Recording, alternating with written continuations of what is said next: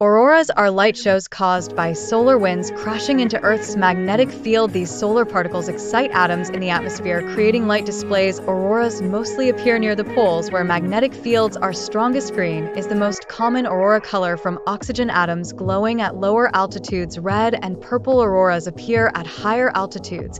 With different atmospheric gases, solar storms can supercharge auroras and even affect power grids.